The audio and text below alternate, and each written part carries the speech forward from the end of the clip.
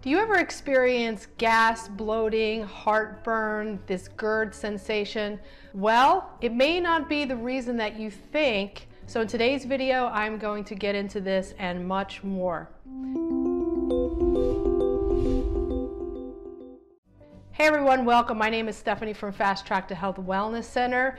Please subscribe to the channel if you haven't already, and I will keep you up to date on the latest in natural health, weight loss, and wellness. So in today's video, I'm going to discuss something very near and dear to my heart, digestion issues, okay? So it's a very common problem that I see in my clinic week after week. People have all kinds of GI issues, gas, bloating, and especially heartburn. So most people always assume, well, if I have heartburn, then I must have too much acid in my stomach. Well, believe it or not, that's actually the opposite of what's happening. So let's get into a little bit of physiology and anatomy first before we move on to why this might be happening.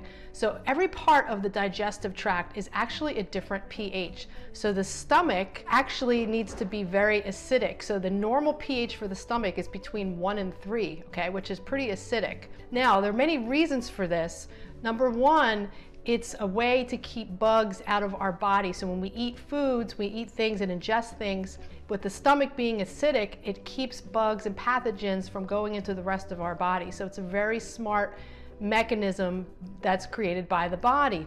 Second, protein digestion. So protein digestion begins in the stomach. Okay, so we have enzymes that are secreted in the stomach that really help break down protein. And lastly, the stomach is also where vitamin and mineral absorption starts to take place. So if your stomach isn't acidic enough, you might wind up having deficiencies in certain very important vitamins and minerals, in particular vitamin B12, iron, and calcium. So if you have these symptoms of heartburn, gas, smelly gas, especially bloating, especially right after meals, it's usually a sign that something is going on with the pH of your stomach, okay? So as we age, the amount of acid that we produce in the stomach actually starts to decline. So you hear all the time, well, it's probably too much acid and I need to block it with an acid blocker. Well, actually, acid blockers are making the situation much worse.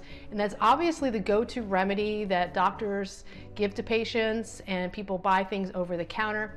And while it might make you feel better temporarily, in the long run, it's actually shutting down your digestion and allowing all of these other things to happen long term. So the last thing you really want to do is block stomach acid, okay? Let me give you another couple of examples of things that might contribute to this acid issue, okay? Not only do we produce less as we age, but stress and hormonal imbalances are other reasons why we might naturally produce less stomach acid over time. Now, how to find out if you really do have too little acid instead of too much, it's not as easy as you think, and one of the main tests called the Heidelberg test, where they actually put something down your throat and scope it, it's never done. It's hardly ever done. There are some at-home tests that you can do.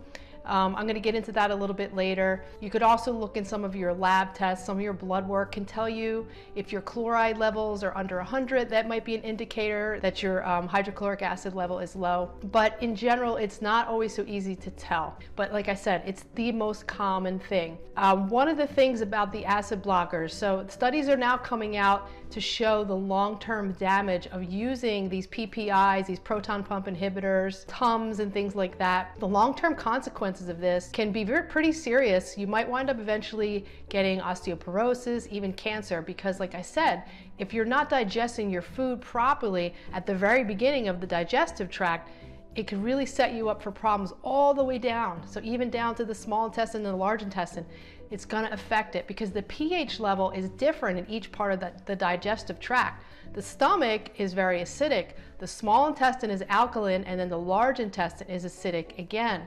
So this whole thing that's going on right now about everyone should alkalize, everyone's too acidic, it's just not true. Each part of the body is a different pH and they need to be addressed accordingly. So don't fall for that whole thing, and I'm going to make future videos on that. So the main things I want you guys to get out of this is probably the reason that you're having a lot of these GI symptoms, especially heartburn, gas, and bloating, is because you're not making enough stomach acid. The reason is probably not because you have too much stomach acid, okay guys?